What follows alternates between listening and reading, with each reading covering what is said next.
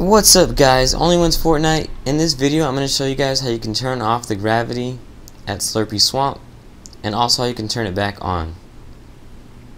So as soon as you break the barrier you go into low gravity mode. So that's what we're going to do. We're going to go in there, we're going to jump a couple times. Alright, we're in. There we go, so you guys can see low gravity is definitely on. As soon as you enter a vehicle, you can get out of it, and low gravity is off. No matter what you do, you can't turn it back on unless you go all the way back out and then come back in. And that's how you do it, guys. Anyways, subscribe, turn on those notifications, and use my support creator code OnlyWinsFortnite for a chance to be gifted a skin in the item shop. Peace, guys.